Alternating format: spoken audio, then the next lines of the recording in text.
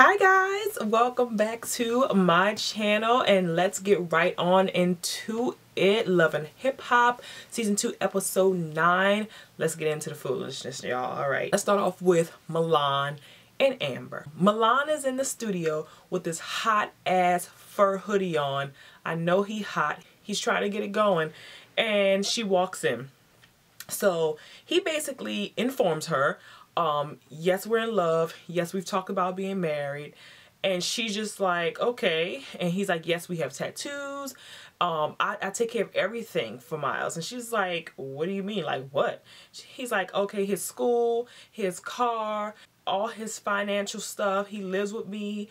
She's like, well, you know, he actually paid my rent. He's like, yeah, I know. Yeah, I paid it twice. That came from my money. That came from my paper, not his. I got you. She was absolutely blown away finding all this information out.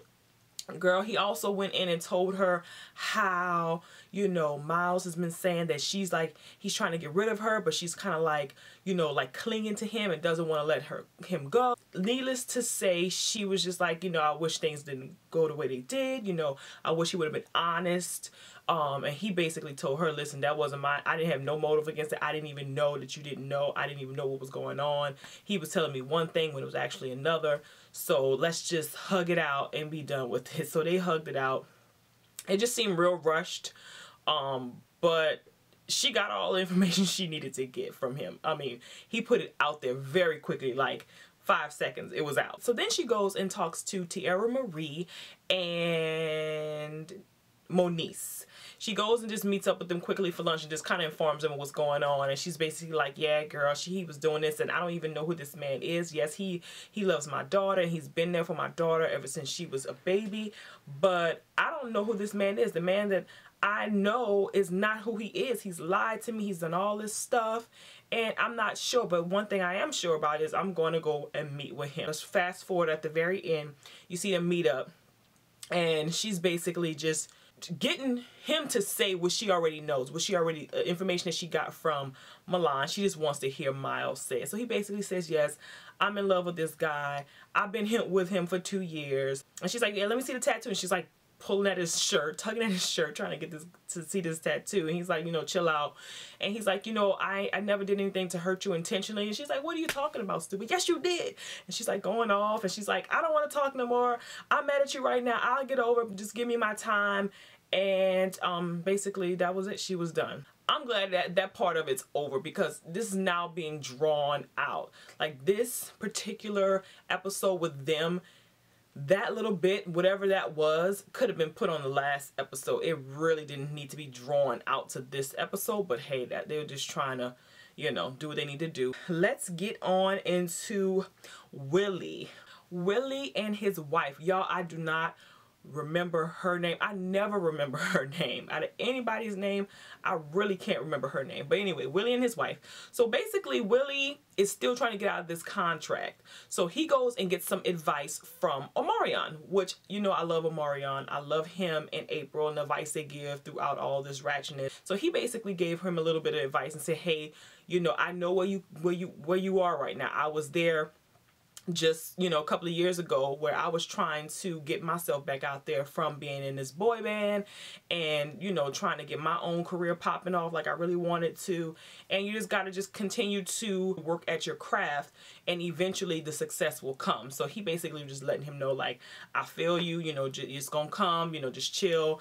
And then he basically just asked him, like, have you ever lied to April? And he kind of like swayed away from that answer, but he basically was like, I get it, I understand. You don't want wifey to be upset and you don't want her to get all worked up, so you're trying to make moves and let her know on the surface that everything's okay when it's really not. So that was that. So then after that, he meets with his wife. They're at like this little kid bouncy house something or other, and basically she asked him, so hey, what's going on with this contract? Did you go ahead and talk to Screwface? What's going on? What's popping? And he's like, everything's good. Everything worked out great. Everything is fine. I'm out of the contract.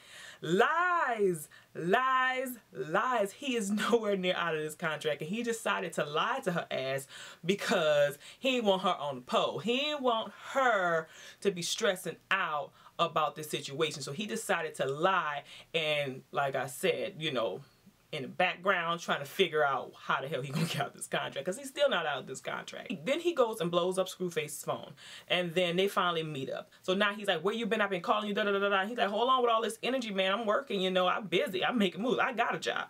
So what you want? He's like, you know, I need you to give me out this contract. I went over there to a boy and he's telling me no. And he's like, well, look, I can't do too much for you unless, you know, you're going to either be 100% with me, like I need to manage you, or I can't do nothing else for you. I just can't be giving you homeboy advice. Like, this is my job and I can't do that, you know, so you need to let me know what you want to do. He goes on and he decides that he's going to make Screwface his manager yet again. So he's like, don't worry about it. This contract, I'm going to get you out in 24 hours. Sure enough, popping bottles, he gets this dude out the contract and he is super excited. But wait. Let's rewind it. Willie's wife comes to the label and she wants to bring Willie, she wants to take Willie out to lunch. Not bring him some lunch, but she wants to take him out to lunch. And who does she see? She sees Screwface. She goes ahead and chops it up with Screwface and is like, hey, you know, I'm coming to take my boo out. You know, what he doing? He's like, yo, I thought earlier he was going to chop my head off. And she's like, what you talking about? And then Screwface, old blabbermouth ass, goes ahead and tells her everything.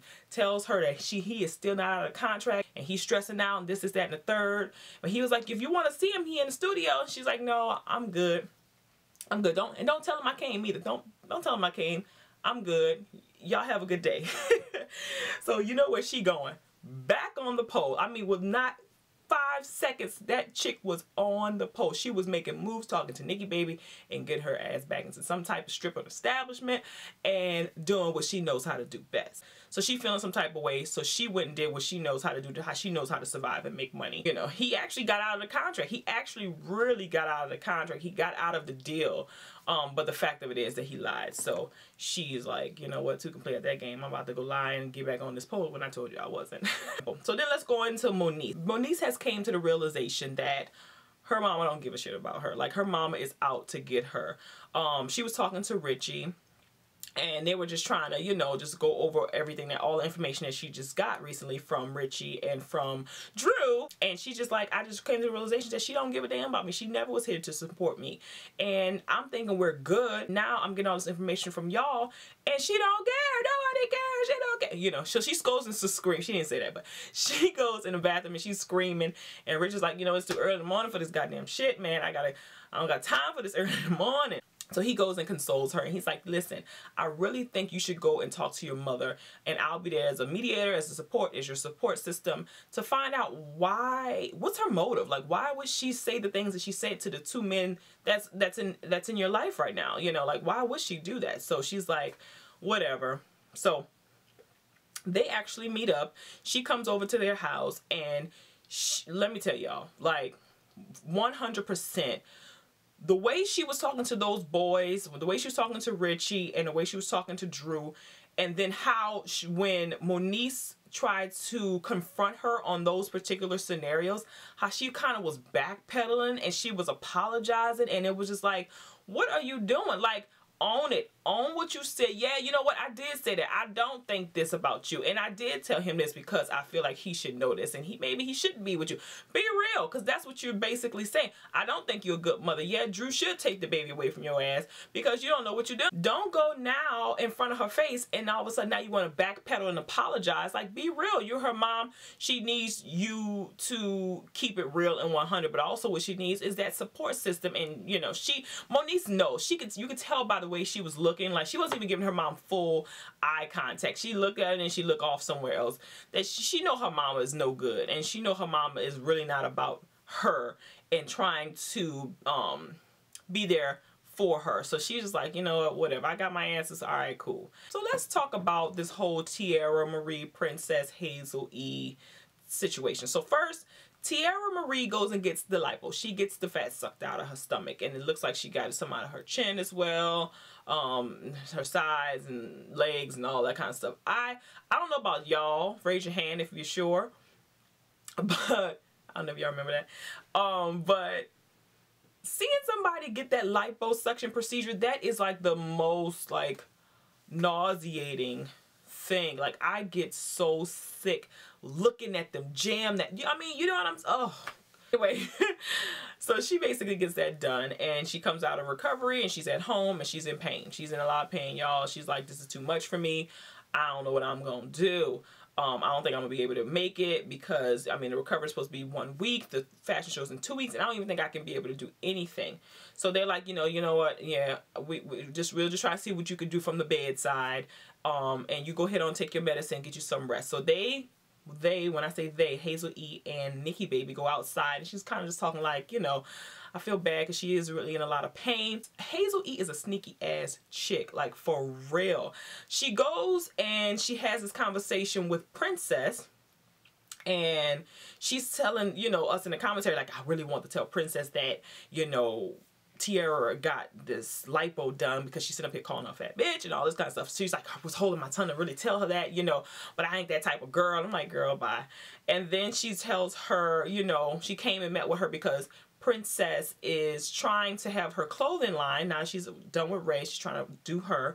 She's trying to figure out her career, and she wants Hazel E's help because she knows she's into all that kind of stuff, so she can help her with launching it. And she has this new company that's all about women empowerment, and everybody kind of working together with their businesses and all that kind of good stuff, and sharing resources and all that good jazz. So she wants Hazel E to help her with that. So Hazel is like, you know what, yeah, it's cool. You know, I did hear about that whole riffraff between you and Tiara Marie, but you know what, it has nothing to do with me. That's not going to, you know, stop us from going forward. It's all business. At first I thought she was real businessy, but then when I started to really listen to her, and then I heard how Princess kept on calling, like she was digging for Tiara. She was calling Tiara a fat B.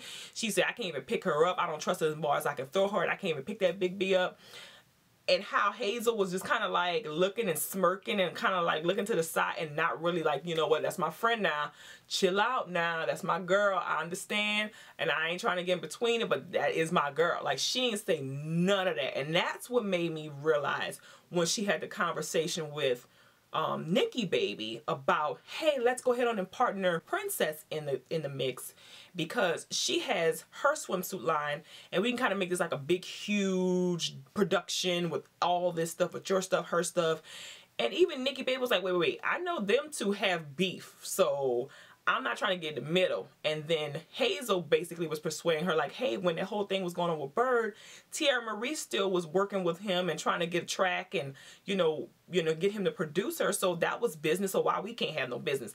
And that's when I kind of figured, you know what? Yeah, she trying to be a little sneaky snake. She's trying to be a little sneaky snake. We gonna see how that works out. And you know what? That is it, guys. This episode was, it was all right. I'll say it was a 4 out of 10. Let me know what you guys think. I still cannot remember Willie's wife's name, but let me know what you think about that whole thing with her, how she just went back ahead and went and did what he said not to do, which was go back and strip. And she didn't even want his new manager, Screwface, to even tell Willie that she was there. Like, what you think about that whole thing? All right, guys, I love you so much. Thank you so much for riding with me and watching these videos and thumbs upping and commenting and keeping in touch with me on all of my social media, Instagram, Twitter, Facebook, Snapchat, all of that. I appreciate y'all. Don't forget to thumbs up, comment, share this video, and subscribe if you have not. I appreciate you guys for watching, and until next time, peace. Later.